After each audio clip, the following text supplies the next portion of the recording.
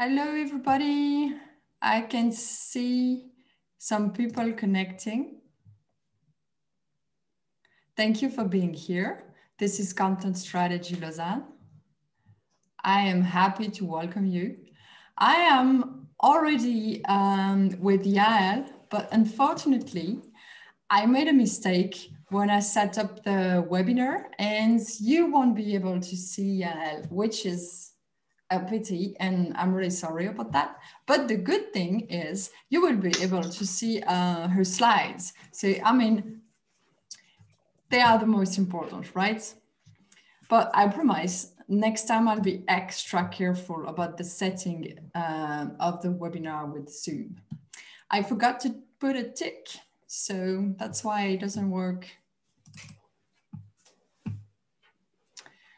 So, can you hear us well? Well, you can see me, I suppose, but can you just say a quick hello or just tell me that everything is fine in the chat? So in case there is any other technical difficulties, then I can fix it. Well, hopefully. Okay, it seems it's all good. So I'm really happy about that. Let me start with telling you a few words about Content Strategy Lausanne. This is a meetup I started a few years ago when I started writing for products full-time in a web agency. And I really wanted to get to know people and meet new people. And so that's why I started. And nowadays that with the COVID, we don't do in-person meetings. So the good thing about it is that we can invite speakers and geography doesn't matter anymore. So that's why I can invite Yael tonight. And I'm really happy to have her because I've been following her work. It seems that in Tel Aviv, there is many writers and a big culture of writing, which is not currently the case in Switzerland. So that's why I'm really aware of what other people in other countries are doing. And I remember there were in particular one article she wrote about the interview she didn't have. She listens to a podcast and she was like, oh, I would love to be a guest at this podcast. And I thought that was so just cool to write the interviews. And well, if you go on her Medium page, you will see that there are many interesting articles to read. So we will start the presentation, and then of course we'll have time for questions, and we'll answer as many questions as they are. Just write them in the chat or in the Q&A little chat box you have down there, and we will answer them all. And of course, I will check the chat. So if anything goes wrong, just tell me and I'll check what I can do about it. Okay, so Yael, it's all yours. Thank you. Thank you so much for having me. I'm sorry that you all can't see me, but in a moment, I'll at least show you a picture. Thank you for your kind words. I don't know if you know the end of that story. What happened was I was listening to a podcast where I said, I wish I was interviewed for this episode. So I transcribed the questions that were asked, filled in my old answers, and tweeted at the woman whose podcast it is, Jane Portman of UI Breakfast. And she actually invited me on after that. And we had a proper episode. So if you want to do something, just go out and do it. Basically, that was my takeaway. All right, so let's get started. Hold on. All right, do you see my screen? Yeah, we're good? Yes, we can see. Fantastic. Okay, so today I'm going to talk about writing two sides of one transaction. UX writing and content strategy and content design is a very big world, and there are a lot of topics. So we thought that we would go into something a bit more specific, a bit more niche, not sort of a microcopy 101 overview. So I hope that it's new material to a lot of you, and that it'll give you some added value in your day-to-day work. So as promised, that's what I look like, even if you can't see me moving right now. I moved from New York to Israel in 2007, and I've been living here ever since. I started my writing career as a journalist. I did a first degree in journalism at New York University before I moved to Israel, but then decided I really didn't want to work as a journalist. I made a pretty sharp pivot and went to grad school after I moved to Israel in neurobiology. And 10 years into lab life, decided I didn't want to be a scientist. But at that point, I realized that I had really honed two sets of unique skills that I could combine into a career as a UX writer for complex products. I had been writing professionally as a journalist, learning, how to write concisely and things like that. At the same time, I had been working with complex concepts and communicating them to different audiences. So my thing that I do is really not writing kind of the microcopy you're used to seeing in Slack or MailChimp. Those are fantastic gold standards and we can all learn a lot from them. But I prefer to focus on fintech and health products and things like that. I work at a company called Fundbox, and only for the sake of giving everyone context for the examples I'm going to bring in this talk, I want to give you a real quick overview so that they'll make sense. So we have we're a credit and payment solution, currently only for businesses in the US, currently only in English. And so we had this payment solution, this payments product, which we actually don't have anymore. In the end, we decided to sunset it. But I'm going to talk about it because it is perfect to demonstrate the topic of writing for two sides of a transaction. So we have this product called Fundbox Pay, where you would have, it's a B2B product. So you had a buyer, so let's say like a hat shop, a mom and pop hat shop, right? Brick and mortar, husband and wife, 50 hats on the shelf.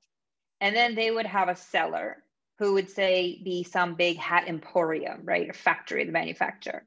So the buyer would order from the seller, and then Fundbox would pay the seller, okay? Because the point of this is to give the buyer extra time to repay. And then the buyer would repay according to terms that we agreed with them. So the buyer was happy because they didn't have to pay right away. They could wait till they turned a profit, for example. The seller was happy because they did get paid right away and didn't have to wait until the buyer was ready to pay. And we were happy because obviously we're making fees. But this only works if we can bring both sides to the table, right? So this product is not a product if we don't have both buyers and sellers involved. It's a problem or a challenge to serve both of these segments, which are very different in a lot of ways we'll get into. We're in good company. This is not a Fundbox unique problem. And I'm sure that a lot of you are here now attending this talk because you have this problem that you work with. You have eBay, who not only has to speak to both customers and merchants, they also have B2B and B2C facing UI. And you don't even need to be in a financial space, right? The word transaction sounds very financial, but even platforms like LinkedIn, if you don't have both sides of the quote unquote transaction, the job seekers and the recruiters, the product doesn't have value. So I want to focus on a few, just highlight a few challenges that, and how we went about solving them when you're trying to write a single product that will bring both sides to the table. So the first is that different segments have different pain. So we're going to talk about right now the part in the flow where the buyer first makes that order from the seller. The seller's pain, one of their pains at this point in the flow, is that they need flexibility to adjust the final price. So Hat Emporium can say, well, I think it's going to cost $10 a hat for 1,000 hats. Okay, that's how much it is, but we don't know what the shipping is going to be until we weigh the hats. So the seller doesn't want to commit to a price. At the same time, the buyer doesn't want to feel overcharged. So, right, the seller can't say, it'll cost $1,000 plus or minus $1,000, right? So how do we go about solving both of these pain points, which are quite at odds with each other? So this is a screen from the product where the buyer was accepting the fact, agreeing to the fact that they're going to pay their seller from their Fundbox account, right? With their Fundbox funds, you could call it.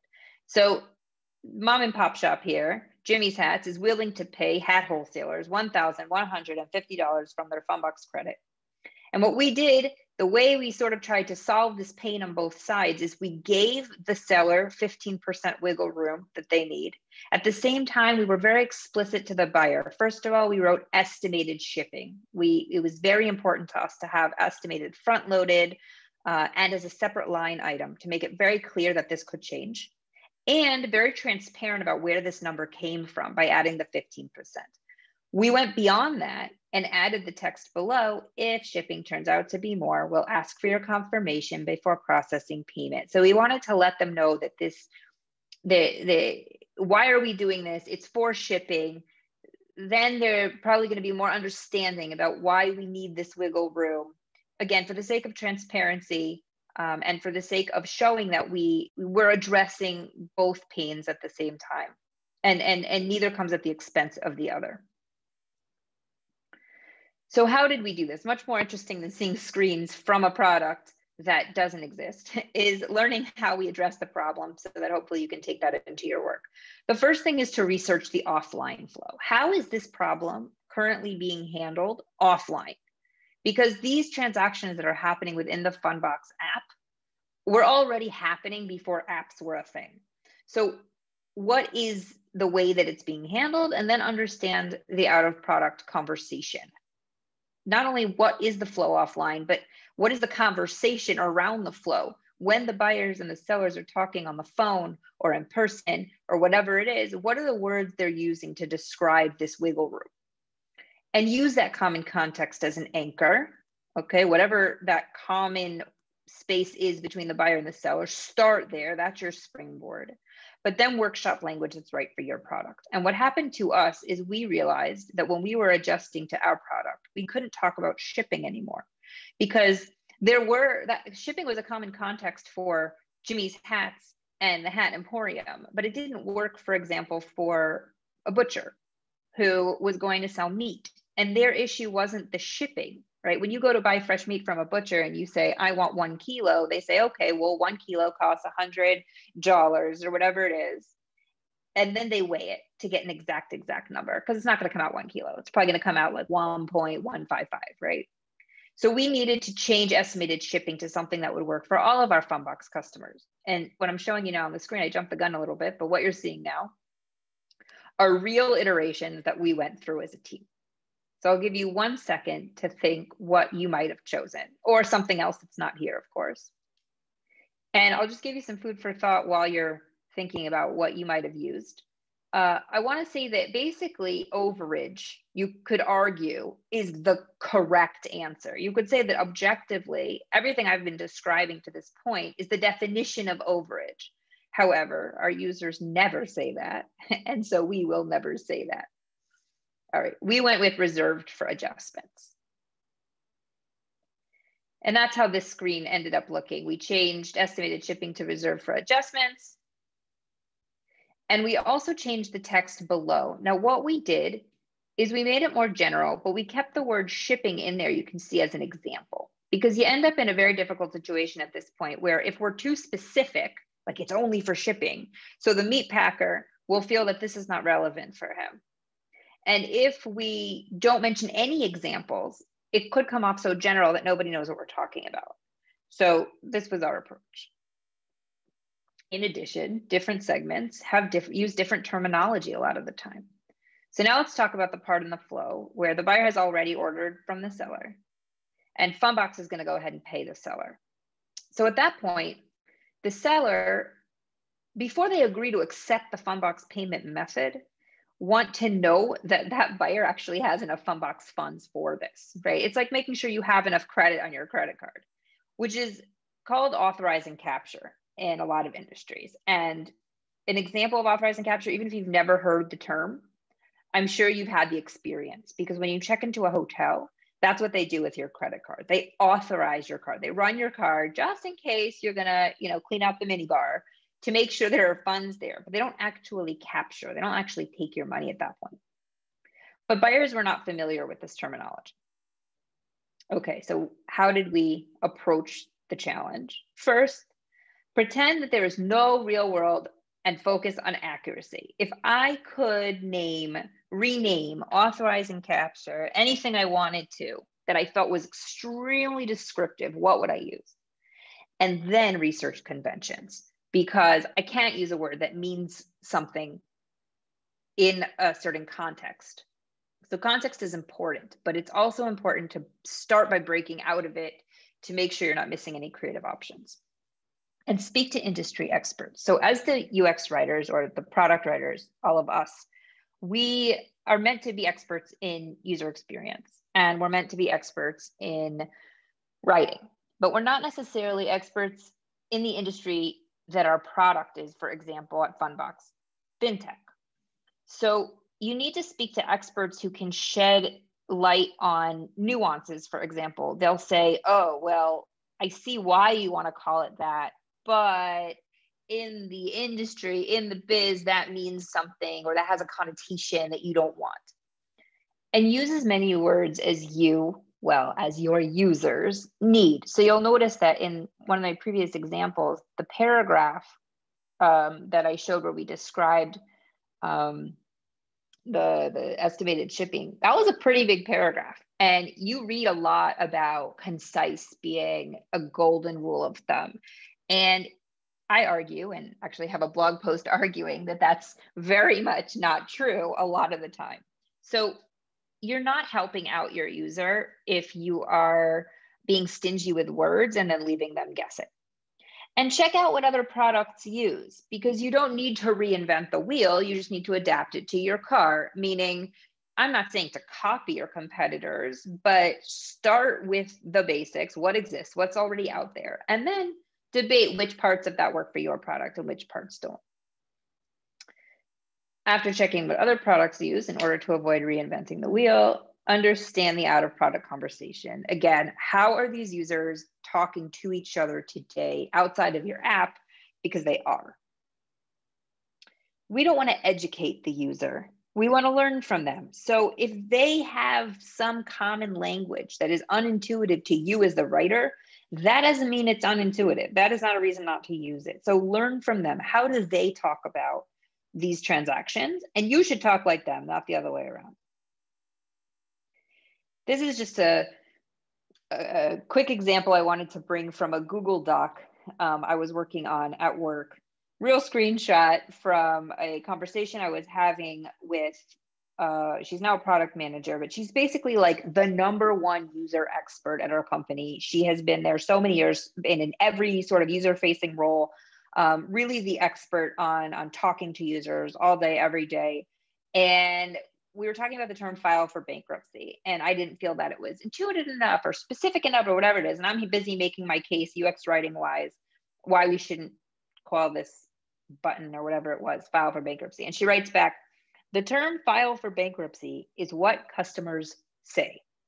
And that was it. That shut down the conversation. I was like, okay, I have nothing. There's no best practice. There's no rule of thumb. I have nothing I can come back and say, no heuristic. If that's what they say, that's what I'm going to say.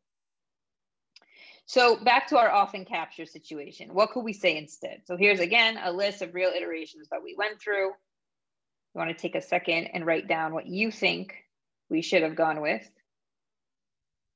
And then I will reveal the answer. Authorize and process payment. And I don't know if I let it slip before, the hint that capture was what was more foreign to buyers. Authorize, they were relatively comfortable with.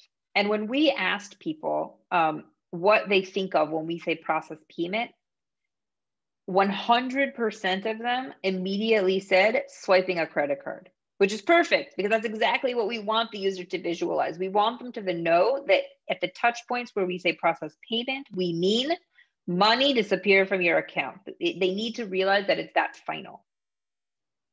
So here's an example of a screen that that the buyer sees.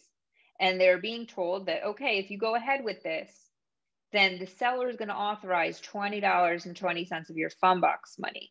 Okay, but they're just authorizing it. Your net terms, that period that they have to repay Fundbox, will not begin until payment is processed, right? So only at capture. So the time, the clock doesn't start ticking on when you need to pay Fundbox back. When the seller checks if you have money, it's only when they actually take the money. And this seemed to work. Okay, bonus challenge, where we've been talking about how these two segments of buyers and sellers use different terminology, but sometimes there are segments within segments. So I keep using the term net terms, right? And we, at some point, the name of Fundbox Pay turned into net terms product. We stopped calling it pay. And we really, at our core, the net terms economy was the problem we were blogging about. And this is what we were coming to solve and how we were positioning ourselves in the market, until we realized that we had sellers who don't call net terms. Some of them call this paradigm trade credit. Some of them call it a deposit. So we would do user interviews, and there were sellers who would say, I don't offer net terms. I'm not going to offer net terms. I do deposits. Well, what's a deposit? The buyer pays me 10% upfront and 90% 30 days later. Well, that's basically a very slightly lower risk version of net 30 terms, right? So what did we do? Now, this is an example, granted, not from the product, it's from marketing materials, but I think it demonstrates the point really well. So I hope you will allow it. We had a page on the website where sellers would sign up to accept this payment method, right? So just like they accept Visa and checks, and now we also allow you to pay with Fundbox. And so we wrote, I'm a merchant who wants to offer access to net terms. Give your customers time to pay for their purchases while you get paid right away. So the balance we struck here between segments who use the term net terms and don't is we said net terms, but then we described it below in a way that if you do use net terms, you don't feel like we're over explaining. But if you don't use the term net terms, after reading that subtitle, you do understand exactly what we're talking about. All right, last challenge. No one size fits all. Sometimes you're not able to use the methodologies I've showed you to come up with language that will work. And why do I say all? That will work for all and not work for both? Because there could be more than two players. Again, segments are complicated. Not only might you have segments within segments, but you might have more than two segments, even though you only have two sides of the transaction. And here's exactly what I mean by that. Let's talk about the flow, high level, right? Buyer orders from seller, Fundbox pays, buyer pays back Fundbox. But what if an agent is ordering from the seller on the buyer's behalf? So what happens is if the agent wants to order something for the buyer, they can't pay. Just like they don't have the buyer's credit card, the agent doesn't have the buyer's credit card in their pocket, right? They also don't have the Fundbox credentials. So we do need to solve this because the seller wants the exposure of third parties and the buyer wants the convenience of outsourcing some of their buying to third parties, and the agent wants a job. So what we did is we added this strip at the bottom. Are you an agent? Send a remote request. And that would allow the agent to proceed in the flow and to place the order without needing to log into the account. And separately, the buyer would get a notification, hey, your agent placed an order, is going to cost $10,000. They said you want to pay for it with Fundbox. Is that true? But it then got more complicated, as it tends to. And we found out that this third party is not always an agent. There are a huge slew of varied use cases, and we needed to accommodate all of them. Sorry, one second, I'm gonna drink some water. You can't see me, but hold on. All right, so this was a very interesting exercise because we, broke our teeth for a long time trying to think, what synonym can we use for agent, right? We don't want to say, are you an agent? Click here. So what could we say? And in the end, we realized that it wasn't right to talk about who should click. It was right to talk about why they would click. Who is looking, what is the job to be done here? What is the purpose that the person who clicks this is trying to complete, right? So it's ordering for someone else. That's what's in common. Every single person who's going to click this, every third party is ordering from someone else. I don't need to call them out by name. I don't need to say, are you an agent? Are you, a secretary? I don't need to ask who they are. All I need to know is, what are they trying to do? Are you ordering for someone else? Ask them to approve this payment method. Now, here is an even bigger situation where we don't just have, I just threw in an agent and then I said, no, the agent is any third party. And this is even broader of set of audiences that I need to accommodate in a single UI. Because what this is this, or was at the time that I took this screenshot, our help center. And we have sellers who come here wanting answers, buyers who come here wanting answers, credit product users. Remember, this is a payment product I've been discussing, but Fundbox's main product, the one that we didn't sunset, that really is our flagship product, is credit. It's not payments. And all of these different people are coming, in addition to partners and many other segments. So the first thing we did was inventory our resources, meaning primarily by resources, I mean engineering bandwidth, because you can solve any problem a lot of different ways. And one of the main questions to ask yourself is how expensive you're willing, how much are you willing to spend in solving this problem? And we could have done all kinds of fancy development around solving this problem by somehow identifying behind the scenes, who the user is or where they're coming from, which landing page, what are they what are they probably most interested in based on certain ad campaigns they've received, or if they're a logged in user, or a million other things. We could have even done something relatively simple, which is add filters. We didn't even do that, because in the end of the day, the business decision was, we're going to solve this problem with microcopy alone. We're only going to use copy. It's super cheap, and that's what we're willing to invest at this point. So that having been decided, the first thing we did was say, okay, how do we draw the right users in quickly? How do we make sure that the users get into the section they need? So here we titled this Getting Net Terms. So we're hoping that the buyers will say, oh, I want to get net terms, and jump in there.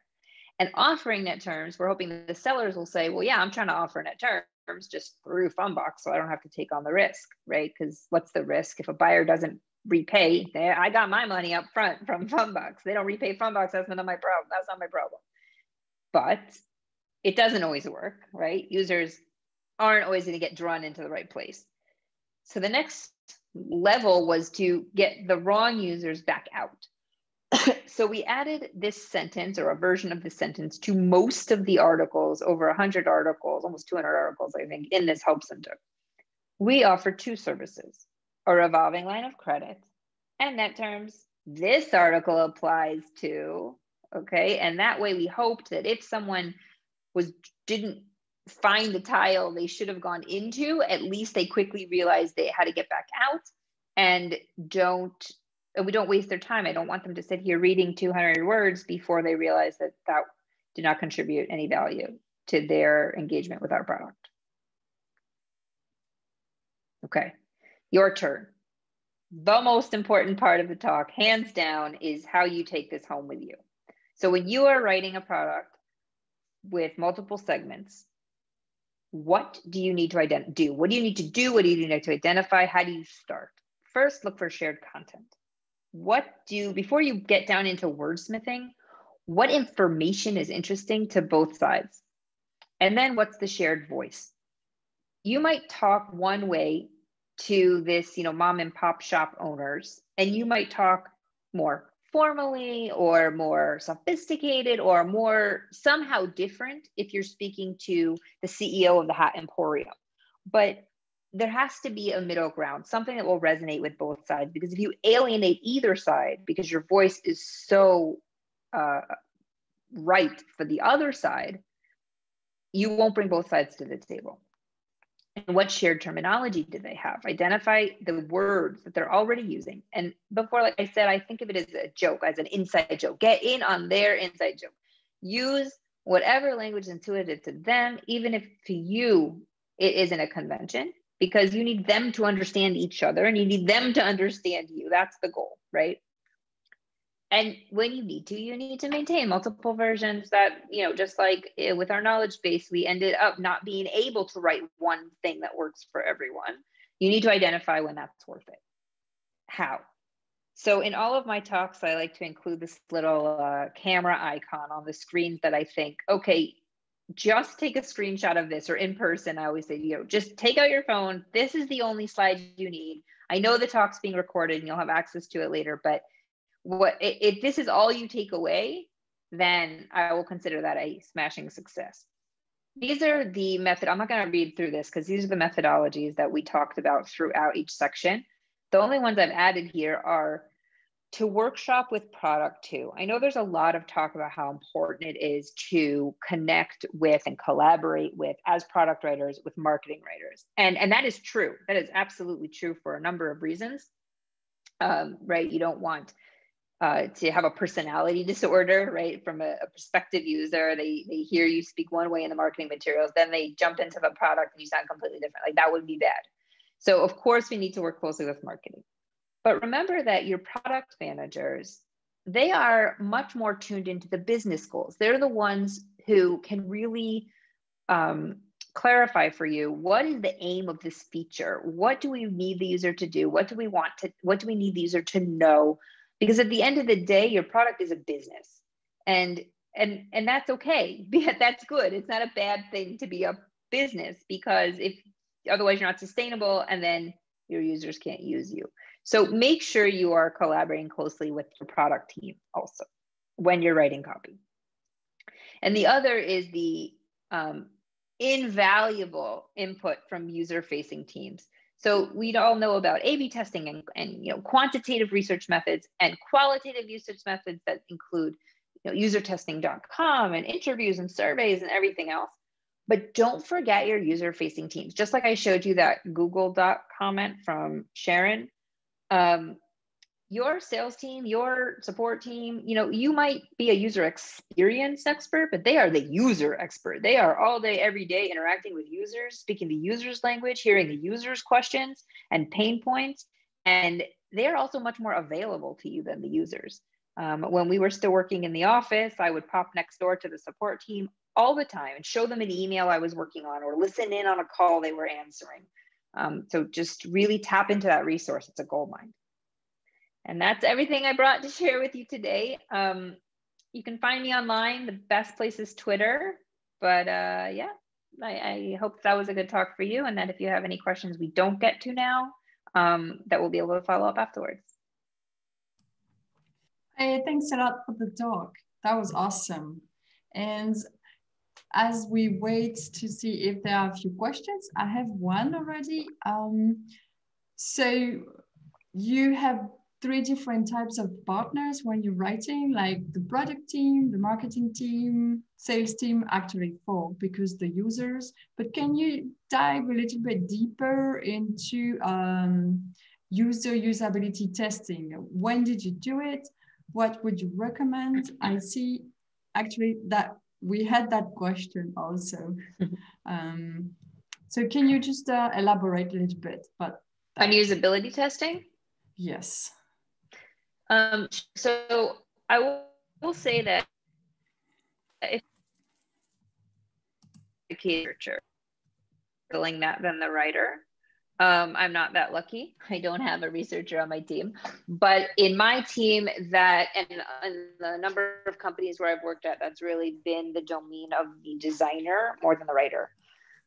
When I do get to work on usability testing, I would say I mostly would use usertesting.com. And we're able to show different mocks and different experiences to the user and ask questions like, where do you think this button is about to go before you click on it? And no button text should ever be a surprise. I mean, I don't want to say ever, maybe if that's a gimmick your product is using, but in general, in a financial product, you don't want to be like, surprise, you just took out a $400 loan. So we can do that. User testing, of course, has its cons as well, but I would say that that's the main tool I use as the writer. And at which step in your process would you do it? Like you So that testing your depends. very first ideas, or you start writing a little bit and test later, or? No, I mean, I would say there are just so many stakeholders in most of what I write. There are so many people's opinions who you need to get, and not just opinions because you want to respect egos. That's not what I mean. Opinions because just like I mentioned that marketing knows a lot about the acquisition channels and the context where we're drawing in the users, whereas product knows a lot about the business pains that we're trying, business goals we're trying to reach. And the developer knows, well, actually, maybe if you write the string this way, then it'll save us, 3 days of coding, which is of course really important. I often talk about the ROI of all of this work that we do as writers. And if a developer says, I can save you 3 days of coding if you reword this so it doesn't have a variable in it, well, that's going to contribute to your microcopies ROI. So I would say that you definitely are not going to be testing the first or second or fourth iteration. And depending on how big the feature is and how much of a time crunch you're working under, you may not test it until it's already out. Oh, I'll tell you another tool. It's not exactly usability testing, but it flags where we may need to do testing, is called Full Story. I don't know if everyone here has heard of it, but Full Story, it's a very big brother, but don't worry, you consent to it before anyone uses it. In those terms of use, nobody reads. But it basically is a screen recording. And so we're able to watch users' sessions. All we see is the screen. We can't see any private credentials, like if they log into their bank account, we can't record that part. And what it allows us to do, so we can filter. So for example, there's a filter called rage click. So we can filter and come up with the recordings of sessions where users were like, clicking a button like 15 times in a row. Like, why isn't this working? Why isn't this working? And that has actually highlighted some good usability issues, copy issues, where the error wasn't like they're filling in a form and then the button is disabled because they have an error in the form, and we haven't done a good enough job explaining what the error is, so they don't understand there's an error, and so they don't know what to fix, so they just keep rage clicking on the disabled button. So I would say Full Story is a great tool for understanding, okay, hold on, this is a touch point that users are getting stuck on. How can we describe it better? Yeah. And so did you write two different tone and voice guide for the two different types of audience, or do you have everything in your head, or how do you communicate with your team the need to speak differently? That's a really important question. So I would say that actually the challenge is to maintain a single voice and tone guide, because if you have two voices, so you look like you have a split personality. So we need to form ourselves into someone who has one voice that both the buyers and the sellers want to be in conversation with. So it's a huge challenge to create, but once you create it, I think it's really important to be consistent with it. And yeah, so we have one which we created as just a document. We're looking at ways to make that more shareable and organized, like whether it's going to be a Confluence page or a website or whatever it's going to be in the end. But right now it's a work in progress in just a Google Doc. And you include, I would say, as many examples as possible, because a lot of us as writers will write down guidelines that make sense to us. But if you want this to work, you need to get your sales team to use it in their emails, and you need your support team to use it when they're writing frequently asked questions, and you need your exec team to use it. You need everyone to use it. And so the more examples, concrete, specific screenshots you can bring of how to implement your guidelines, so that's really helpful. And definitely, I would say, education, like distribution is a thing. You can't just create a style guide and then like send the company a link to it and never talk about it again. So you have workshops, you have, and people love it. Like, it's fun to do this, even if you are not or maybe especially if you being a writer is not your day job. They love playing with this and learning about it, and then everyone feels ownership over it. I'll never forget one of my biggest successes, I think, was when a developer came up to me and said, hey, I found an ampersand in our UI, and I know you don't allow those because it goes against readability guidelines. So I changed it on my own accord, and I was glowing. And I said, okay, I've done something right, because through my evangelism for accessibility and readability, a developer is, correcting microcopy, and this is fantastic. Yeah, that made you day, I can imagine. Oh yeah. So I see we have a question in the Q&R, which is from Cora, and she's saying, are you the only UX writer in your team? And if you are, who are your most important co-workers in your daily business? So yes, I am. And I would say number one are the designers. So I work, well, back when we worked in the office, I worked in the same office with the designers. And in my opinion, like, that has got to be that way. Like, if you don't sit physically next to your designers, once we're physically sitting next to anyone, you should. And you should, really advocate for that in your company. It makes a huge difference. In the company before that, I sat with the other writers, who, in my previous company, I was also the only UX writer. So to sit with other writers meant I was sitting with marketing writers. And at the time, I thought it was great, because I was like, yay, I'm with my people. I'm with my guild. I love, talking about grammar and sending each other memes about semicolons. This is fantastic. But then I went to my next company, where I was sat with the UX team, with the writers, and hopefully we'll get a researcher, and with the designers, and it's just a whole different world. The collaboration is smoother and faster, and the communication is better, and it's definitely also better for making sure that I'm not giving containers to fill. Right? There's no such thing as lorem ipsum at our company, and there shouldn't be at any company.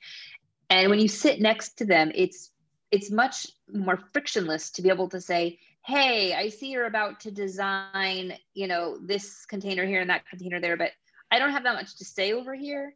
And I don't want to fill the box just because it's there. And at the same time, where you have a paragraph, it would be much easier for the user to digest the particular message I want to get across if you would give me bullets instead. And that sort of back and forth, it's just much easier when you're sitting together. And then after that, product managers.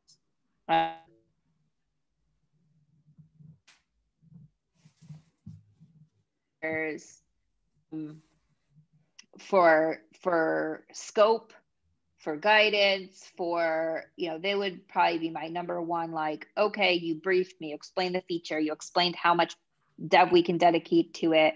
And now I'll go write it, and then I come back and say, is this what you meant? Did I understand you? Etc. So for sure, those would be the top two. I spend most of my time talking to the designers and the product managers. Thank you for the answer. And I see we have another question from Pei Jan. How long does it take to get to the final iteration? For example, from are you an agent to ordering for someone else? Like, what is the time lapse? Am I freezing? You're occasionally freezing. Can you hear me okay? Yeah, I think it's fine. Did you get the questions? Okay, good. Yeah, I heard you. So the question was the timeline. So the answer is as much time as you have. As a writer, as a creative in general, I think we can all agree that we feel that our work is never done. And I could iterate on the word agent until I'm 45, until I'm, old and gray. So that it just, I stop when the product manager says, I need to put this in production now. You need to stop. That's how long it takes. I guess a more sophisticated answer to that question would be, when do you stop going back to things that are live in production and updating them? So a lot of times what we do is I'll say, okay, look, this is the best I can get you by the time you need to push this out. But I think it still needs work, and we'll do that as phase 2, because I'm not going to hold up the entire feature because I don't like the word agent. And sometimes you will go back and make subsequent updates to live copy, and sometimes you won't. It's really case by case basis. But how long does it take to get to that final iteration? I mean, I try to get to a point where all stakeholders are on board, but again, even that you're not going to always do. You won't have consensus, which is why it's really important to have in your process predefined reviewer, approver, right? Everyone's role needs to be defined. So who needs to agree for this to go live? And who needs to simply be notified of the decisions that have been made? And then who needs to have an opportunity to give feedback, even if it's not included? I would say that all helps you get it out in whatever time you have. Yeah, so it's a balance between feedback and iteration and just having to send the product to production. Yeah, definitely. Oh, I see we have 2 questions from Annie and Peijan, who are about the guide we talked about before. And they're asking, how long did it take to evangelize the team? I mean, how long before that developer corrected your wording? Do we have to think about months or years? Forever. It never ends. And I would say the reason for that, if nothing else, is because there's turnover in the team, right? So that developer who means so much to me and always will, so he's not in my company anymore, which means someone's taking his place, and now I have to evangelize them. So I would say there's 2 layers to doing this. One is the formal channels of making sure that the guide is documented, that it's clear that new employees who are going through their onboarding process are given access to this documentation and are given a description that it's built into when you come to work at this company, you get a laptop, you get antivirus software, you get access to 1Password. Oh, and here's the voice guide. Read it, love it. So that's important. So there's the formal sort of make sure it's documented, make sure people have access to it. Make sure that if you can, there are live distribution channels, meaning actual workshops, once a quarter, or if you can, meet with a couple of teams, even if it's like just sales and support this time, and just, I gave a talk to the whole design and product department, and it made things so much easier after that, because it was a smaller forum, but also sort of formal. So people felt peer pressure to show up, and it really helped. And they were able to ask live questions, because a lot of people aren't going to read that documentation. And it really added color and, another dimension to why this is important and things like that. So that really helped. But of course, more effective than probably all of that combined is the informal. It's the, being nice to people, making people like you and the work you do, and helping them understand why the work you do is important for the work they do. And, we had this huge rebrand, and there was so much copy work to be done. And we had to, I rewrote something like 200 emails, and developers hate working on emails. Like, it's so boring for senior developers to all day long be, testing new emails. And so I brought them muffins one day, and I can't tell you like how much that meant. Just like, okay, we're all in this together kind of feeling. So yeah, I would say it's a combination of all of those things, and it never ever ends. Yeah, I hear here that it's a lot about relations and you getting out there and talking to people, and just like the coffee moment is as important as having the guide available, right? Absolutely. It probably more. The relationships are, the relationships are the key to any successful collaboration, more than process, which is also necessary but insufficient in my opinion.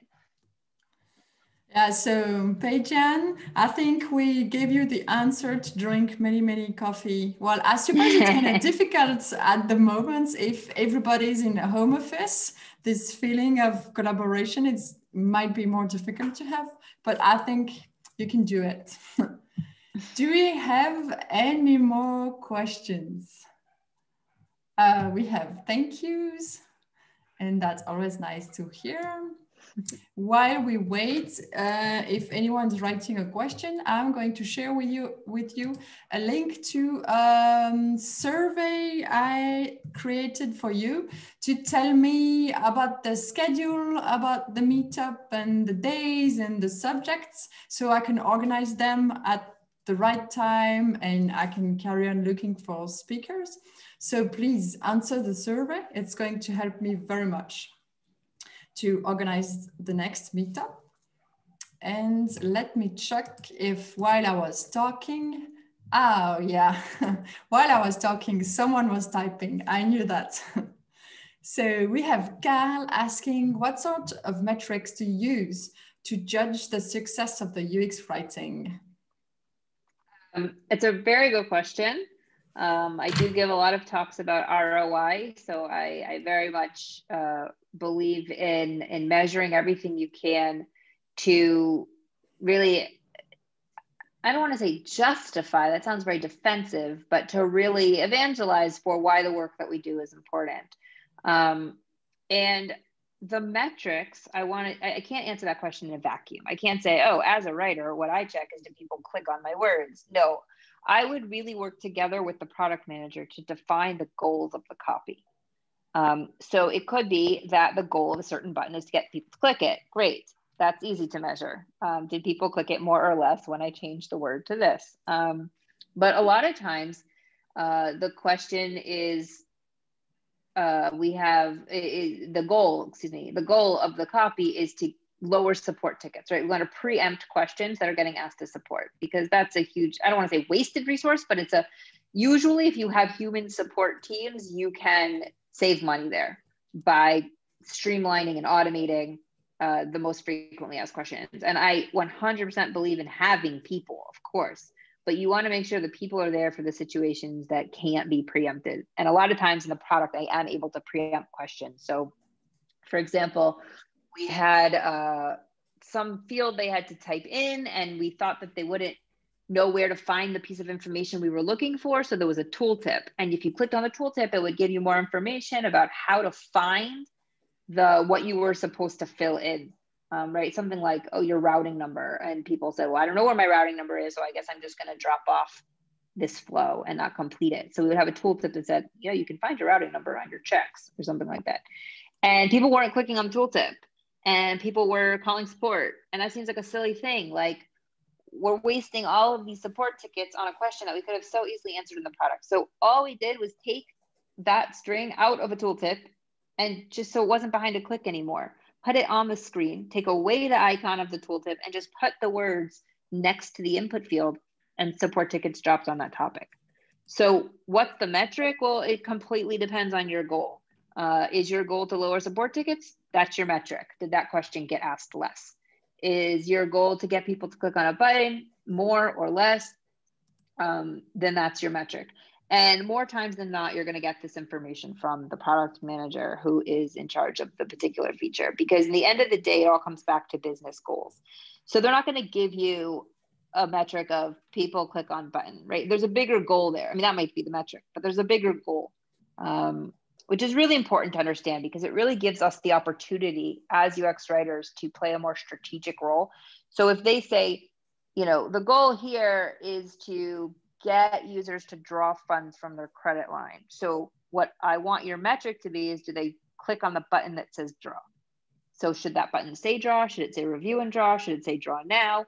You figure out, oh, writer, what to write on the button, but I'm telling you that I'm measuring you based on whether people click on it, because my business goal is for people to draw funds. And then the UX writer can come in and say, I hear what you're saying, but that might not be the right metric to reach your goal. So it might be that I don't want to get more people to click on this button. What I want them to do is enter larger amounts before they click on a button. I don't want them to run and click draw after they typed in they're only going to take $100 from their account. I want to work on the microcopy that gets them to take $1,000 from their account. And that's where our metric should be. So the metric is definitely goal-based. And I would say definitely you get an opinion as the writer. You're not just the wordsmith. You're not just there to say, oh, they want my metric to be button clicks. I will write button click copy. Definitely get your hand in there on the strategic level as well. Thanks for the answer. I see we have another question about the voice and tone workshops. When is the right moment to, how do you feel that it's the right moment to organize such a workshop? Like, because you want people to be in a mindset that they are available to listen to you. And so how do you choose? How do you pick your moment, and how long do you plan, like 30 minutes workshop at the midday break, or how do you create that atmosphere? It's a good question. I haven't really thought about. Let's see. Let me make it up. No, here's what I would say. First of all, you always want to be doing this. If you can get your company to let you do it every quarter, that's awesome. If you can only do it once a year, do it once a year, as frequently as possible. And that might mean different audiences, or if you have the same audience, it could mean different material. So it could be one time you have a lecture that's really high level, and then the next time you meet with the same department, you do a hands-on workshop where you dive into some specific area. Like I worked with, I don't remember which team it was, but we dove into tone mapping, right? Because voice is the personality, it's who you are as a product, but tone is how you adjust how you sound to the situation, right? So it's a really fun exercise. If you haven't done it, I recommend you do it yourself. I really will do this for fun because I'm that cool. But I'll sit and say, okay, let's write the wrong tone on purpose. So what does that mean? It means without having a personality disorder, without sounding like somebody else, I need to stay within my guidelines for my company's voice. I'm now going to write an error message that is very cheerful. And that shouldn't be, right? That's the wrong tone. Now I'm going to write an email that says, yay, you've been approved for credit. You can start getting funds, but I'm going to write it like really sympathetic. Like, oh, we just wanted to let you know, in case you were wondering, if nothing great's going on right now, you were approved for funds. You have access to $20,000. I'm sorry, it's not more, right? That's not how we're going to rate it. So that's a really fun exercise I've done with departments. And they just, after that hands-on experience, they walk away with such a better understanding of what we mean than giving them a high-level definition. So I guess I would say as frequently as possible. It can sometimes be, lectures. It can sometimes be exercises. It can be with the same group again and again, as long as you dive deeper each time. It could be with different groups each time, and always bring snacks. That helps for sure. The last time I gave a lecture at our company, we actually branded it Coffee and Copy. And the HR department brought in big trays of iced coffees, and snacks always help. That sounds nice, but I can see the playful way of using example must be really helping. So I really like this idea of writing the wrong copy as example. So we are at the end of our webinar. Of course, if you have any more questions, you can either contact directly Yael or me. And please fill the form, because I would like to start trying different formats, not this webinar where I can't see you. I'm a bit, it's awesome, but I would like to have something more collaborative. So I'm very interested of your insights. So answer the form and say especially what doesn't work. That's really good feedback about what we can change.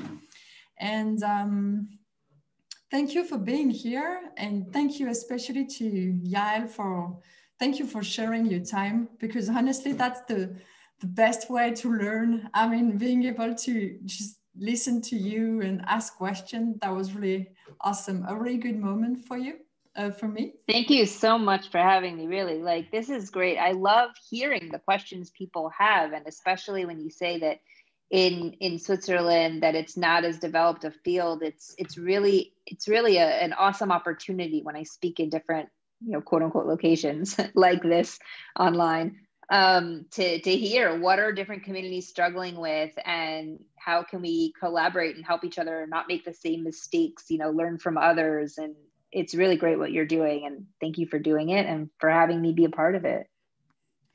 Yeah, thanks a lot. I think you're helping us a lot, and that's great. And I think you could also share more if you have in the next article. I would love to hear if you do some things that are more than one language. That's always a really big topic for us here.